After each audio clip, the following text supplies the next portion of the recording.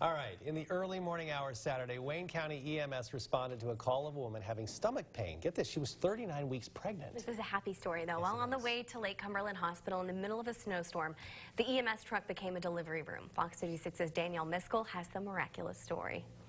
I told him, that it was on top of a mountain, so I guess they brought this Suburban.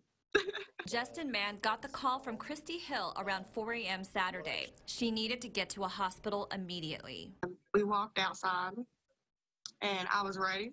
I would have probably ran if I could. The weather was unforgiving. In fact, it was snowing heavily when they hit the road. On the way, Christy's water broke. And I remember looking out the window and seeing, all the snow, and the windows were fogged up, and I was just like, am I going to make it to the hospital, And by the time we got maybe just a few minutes away from trifecta, that's whenever she told me she felt like she needed to push.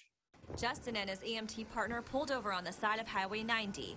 They pulled over into Bob's Auto in Burnside to check on her. So I asked her, I was like, well, can you hold off for just a tad of a second so I can get out my kit? But there was no time. EMT, he checked me and she's like, yeah, you're definitely crowning.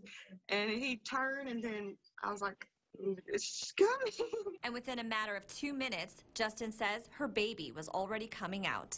By the time I got my kit open and got everything, organized where I needed to be, the baby was already, the head of it was already out. This one, she was just ready. Christy says she was expecting a boy, but she got a surprise. In the middle of a snowstorm at 6:25 a.m., Danielle Elizabeth Sue King was born, 5 pounds, 14 ounces, 19 inches long. And today is Christy's 29th birthday. It's a wonderful birthday, couldn't ask for any better. Danielle Miskell, Fox 56 News.